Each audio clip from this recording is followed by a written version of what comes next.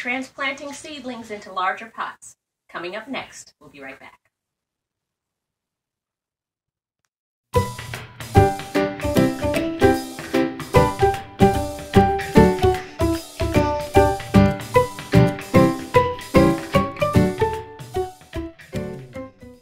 Hello garden gals and guys, welcome back to the Fat Earth Backyard Farm. Today we're transplanting seedlings.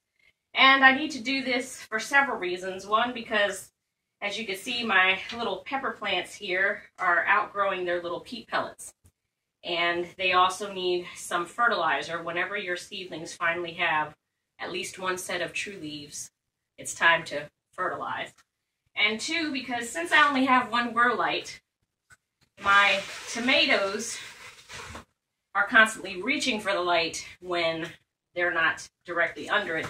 And so this is what's called leggy, and that's when the plant is kind of long. So I'm going to transplant these because the wonderful thing about tomatoes is that the little tiny hairs that you see along the stem will turn into roots if you bury the seedling deep enough.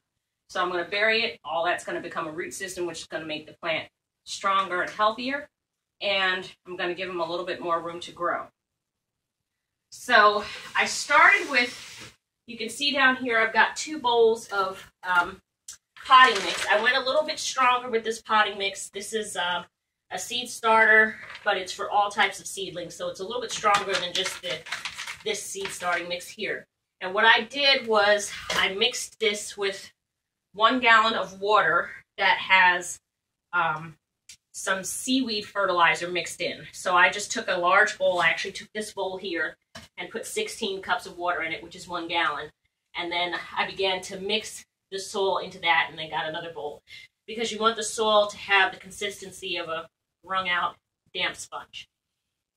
So what I'm going to do, I'm going to start with some of my tomatoes here, and this is going to be a little tricky and a little messy. And my daughter and my dog are here to help me. So I bought these little cardboard pots, and they have little holes in the bottom. And I have different varieties, so I'm going to do one variety at a time so that I know which one is which. And what I'm going to do, I'm not going to put a whole lot of soil into the cup because I want to leave room for the plant. So what I'm going to do is take just a little bit of soil and pack it down into the bottom. Take a little out. And then I'm going to pinch and push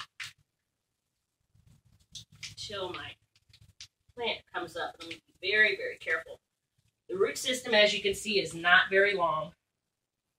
So I'm going to put this little guy in here.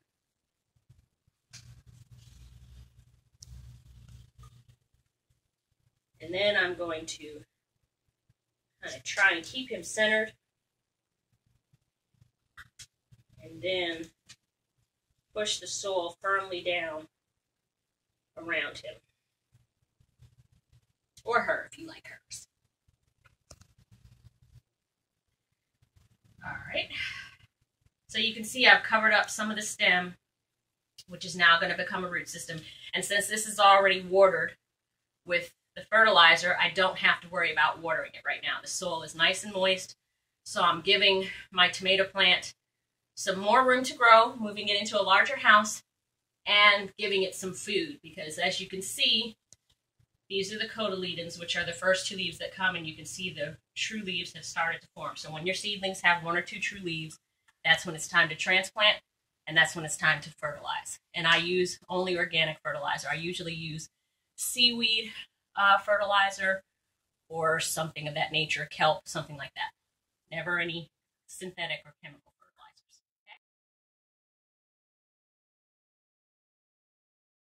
And there you have it, garden gals and guys. There's my pepperfish, or fish pepper, I should say.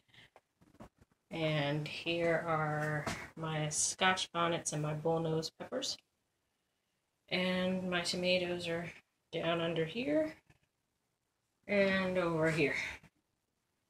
I'm definitely running out of space. I hope it warms up soon so that I can start putting everything out into the greenhouse during the day and then bringing it back in at night. Didn't get to transplant my Mizuna and my broccoli and my arugula because I thought I counted out enough pots to buy and I didn't. So that will be a project for tomorrow because they're not liking being in these little cell packs anymore. So that's it. Until next time, garden gals and guys, happy gardening.